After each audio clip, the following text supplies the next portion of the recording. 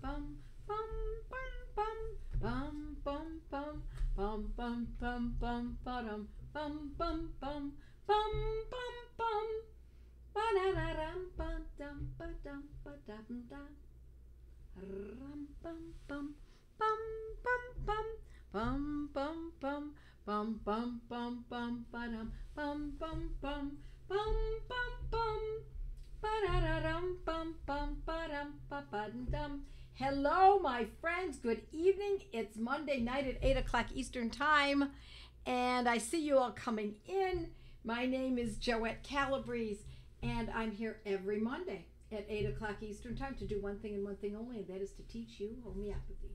Teach you what I know, show you how to do this, and for you also to be somewhat part of this little community that we've got going here, that we've been doing for many years. And so for those of you who already know me, my friends, welcome. It's great to see you. Michigan, and Mighty Members, yes, and we'll be here for about 15-20 minutes, and then we're going to go to Joette's Mighty Members and answer some questions here and there. Laura's from Washington State, and Leidy from Charleston, and Middle Tennessee is where Kathy's from. It's wonderful to see you all. And we also have people from Ohio and Western Australia and Ajax, Ontario. Old friends, I see you time and again. Mexico City. So Lissa, wonderful to see you here. Yorktown, Virginia. More from Ontario and Oklahoma. So today we are going to talk about adrenal fatigue.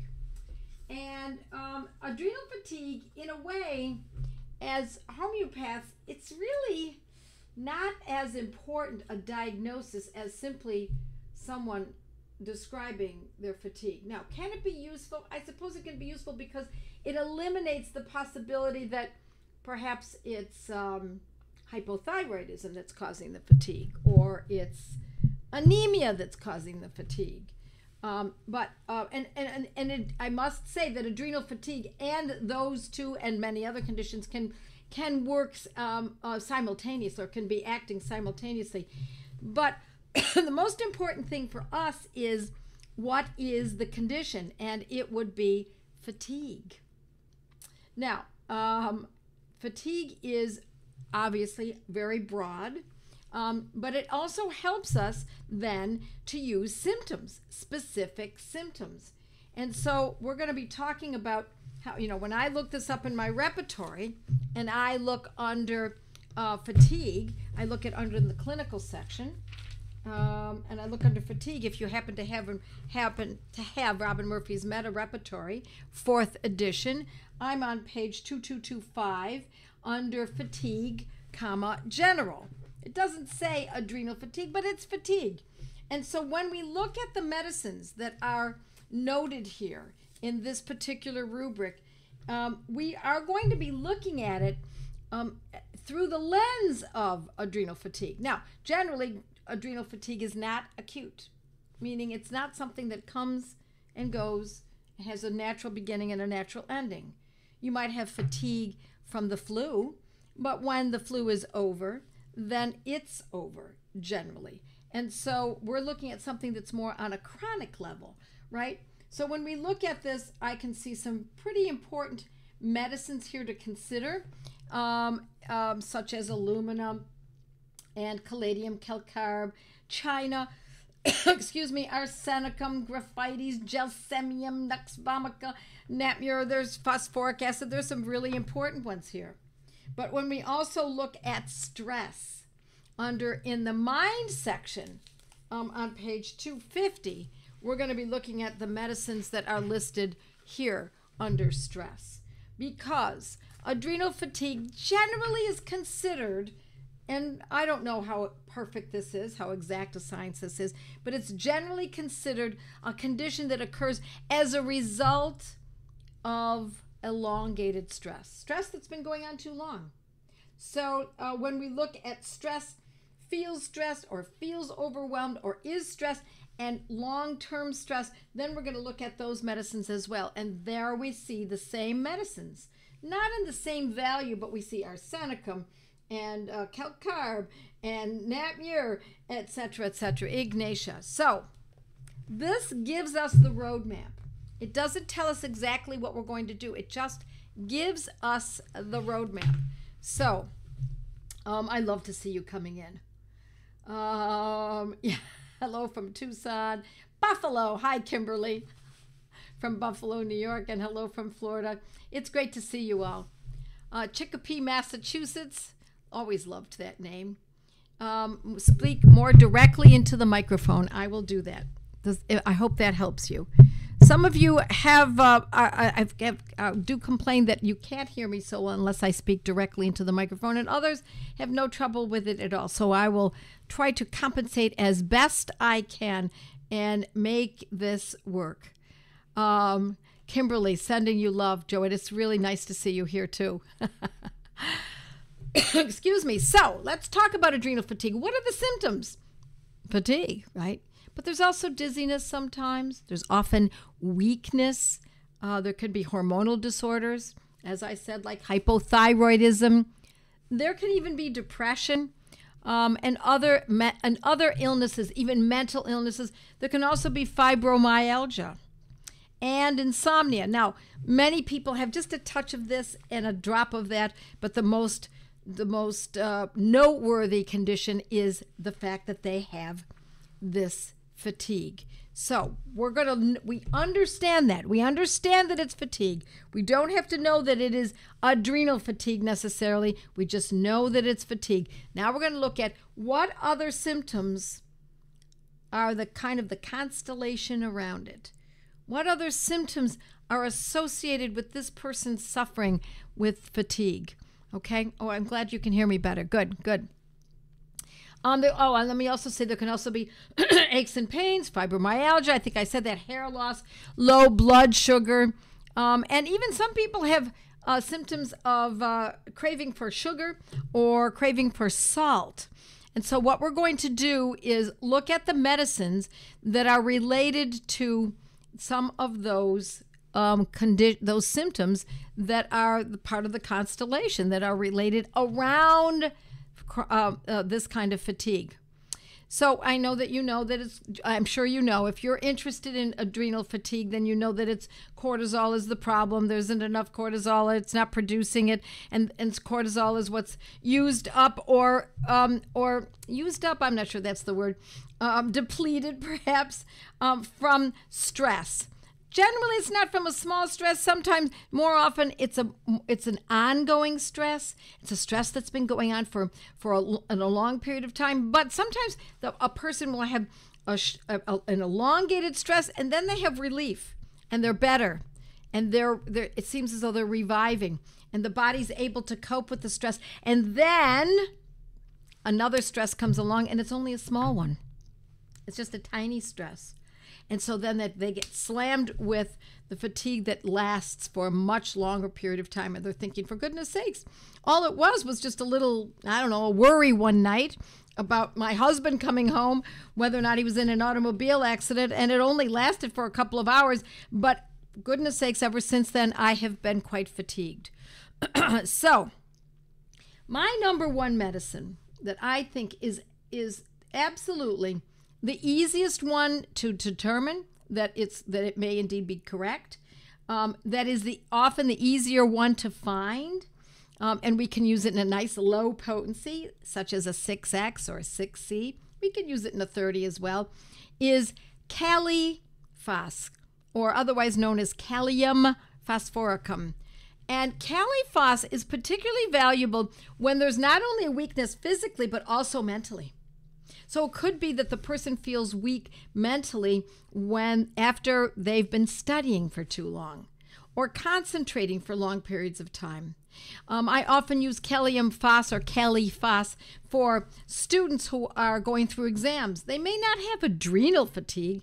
They may not have something that's chronic, but they know that they're feeling fatigued mentally. They're pushing themselves very hard, and I always urge them to consider taking Cali-Phos 6X, 6C, maybe even a 30X or a 30C, and take it a couple times a day. And oftentimes that will revive them. In fact, I urge them to put the bottle of Cali-Phos right on their desk where they're working away on their assignments, on their studies for school. So Caliphos is excellent for both physical and or mental.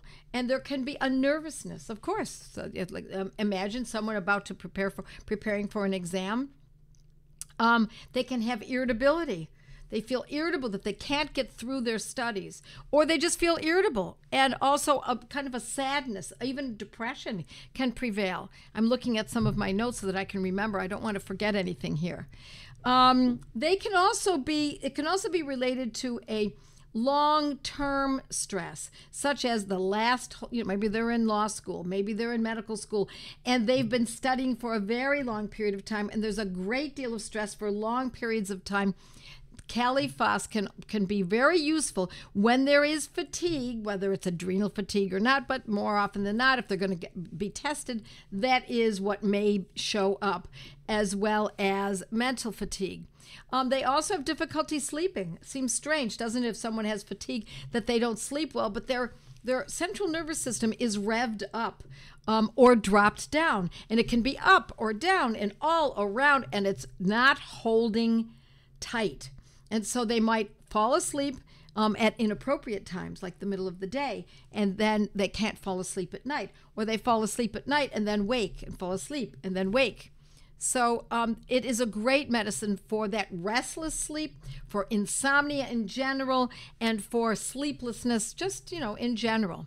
So that's Caliphos. Now, I'm going to suggest to you, my friends, some people say, well, can't I use all of them? Well, you know what? I'm going to say we're always better off, if possible, to really edit, to choose the medicine that best fits the picture and use that for a while. And if you see no good response over a period of days, well, you might even see a response within a day or so. But if you don't see a response within days or a week or so, time to move along and move on to another homeopathic medicine. Now, it depends on how important is it that you get this resolved, because if you need to have this resolved pretty quickly, and it's just not. And what I mean by that is, if this is an acute situation and you need to have it resolved in short order because you're going through tests, academic tests,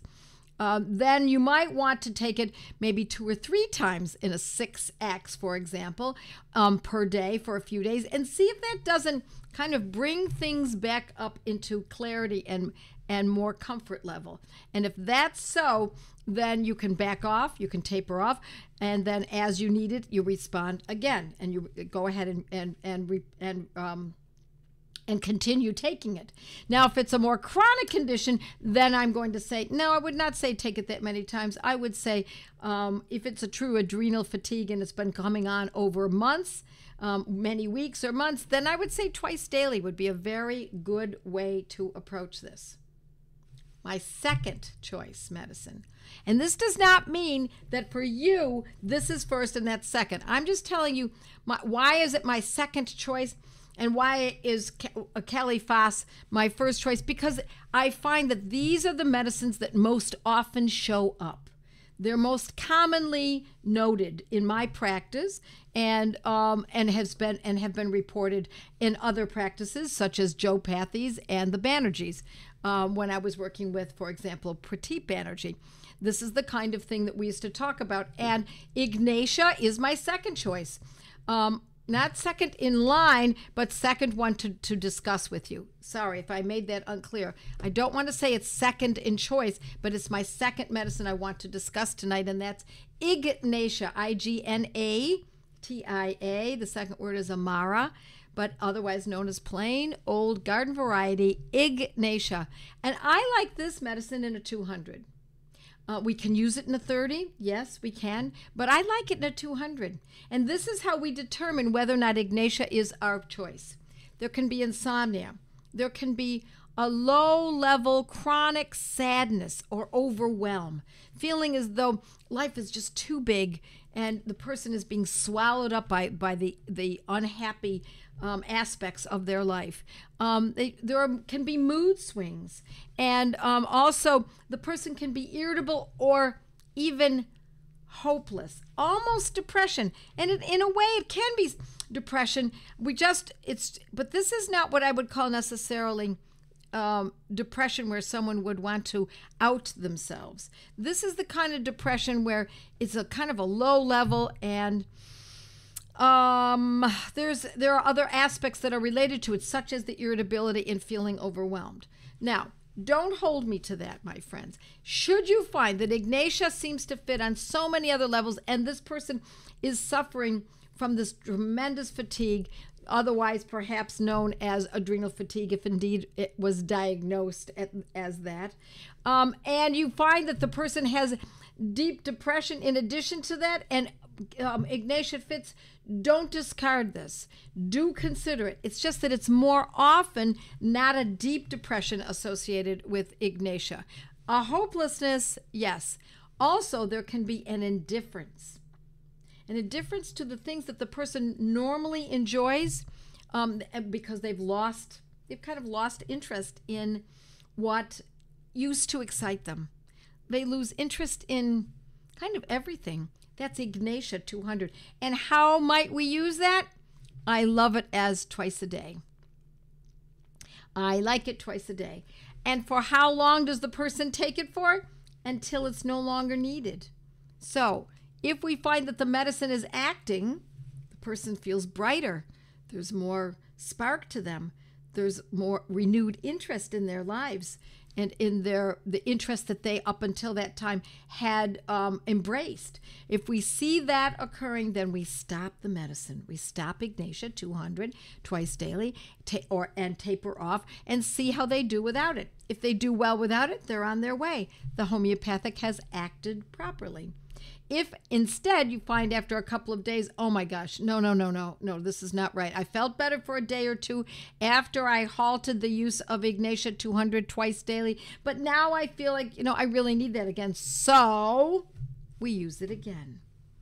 We resume Ignatia 200 twice daily and carry on. And we're always looking for that tipping point. At what point can we say that this person is now enough, the condition is enough resolved that we can taper off, perhaps permanently, perhaps not. If it's needed again, 6 months later, three weeks later, whatever it might be, my friends, we simply resume using the homeopathic medicine. Lovely, isn't it? Let's see if we have any questions. Hi, Phoenicia. There are lots of people here today that I saw just yesterday at our big celebration for those who have graduated from our Academy of Practical Homeopathy. It's really great to see you all. It's wonderful to see you, Phoenicia. We're still going through the lovely gifts that you gave us to go through. So much fun. Okay, so now let's look at some other medicines that I like to think of. My next medicine, not in line of importance, but rather simply because this is a great medicine, and it is Arsenicum album. Arsenicum album. Arsenicum and album, just like a photo album, Arsenicum album. Arsenicum album has fatigue, adrenal fatigue, or just fatigue, regardless of what organ may be underperforming associated with it. It has to do with fatigue and weakness. But there's also this frenetic aspect to it, where the person is restless and dashing about and fixing this and cleaning that and organizing, and at some point they just drop. They're just beat. And they feel very weak. And I'm not talking about, although overexertion can certainly be a part of this, but my friends, I'm not talking about one day or one night. I'm talking about something that carries on. And we see this behavior happening time and again, where they feel frenetic and they're dashing about and they have to have everything just so, and then they just drop from the exhaustion. So it's a lack of strength even. And there can also be anxiety. Often it's chronic anxiety, kind of anxiety where the person can even have a panic attack and they feel as though they're never going to get better. Life is really awful. I think I'll only get worse. I'm very sick. I'm going to get sicker. This is too much. I don't know what to do. I just can't handle this. And that is arsenicum album. What potency? What frequency? I like to use arsenicum album generally for this kind of condition in a 200C once or twice a day for a few days, and test it out, my friends. These medicines are not supplements nor vitamins, so they're not to be taken forevermore. You take them until there's an improvement, and once there's improvement that's settled in, then we back off and we taper away. Now, if there's no improvement over a period of a few days or so, what do? Abort. Get out, get rid of it. You're not going to use a medicine that doesn't act. I want you to see some kind of improvement, even a small improvement, even if the fatigue remains, but now the depression has lifted. Now, the insomnia is not as intense. The sleep is restoring. And the person is feeling a little more calm. They might still have the fatigue, yet there are other aspects of their suffering that has let up, has resolved, or at least softened to a certain degree. Okay, let's see. I'm going to give you one more medicine, and that is, where we go, it is phosphoric acid. Phosphoric, P-H-O-S-P-H-O-R-I-C, phosphoric acid, or acidum, phosphoric acid. Well, we have lots of different names, abbreviations for some of these homeopathic medicines, and for this is also to do with weakness, but phosphoric acid is often, my friends, associated with overuse of drugs. Using drugs, they can weaken the system. They can cause a fatigue. Now, what's overusing drugs? In my estimation, my friends, any use of drugs is overuse. So if somebody just had surgery, which was they had no choice, it was something they had to do, and of course they had drugs. They had to have general anesthesia, they had to have antibiotics, probably something to relax them beforehand, afterwards, pain relievers, etc., etc. And then after that surgery, they have fatigue. My friends, I see that as a picture of phosphoric acid, or phosphoricum acidum. And I like to use that in a 30 or a 200C twice daily. So what other ways might drugs cause trouble? Well, how about somebody who's on drugs regularly, every day?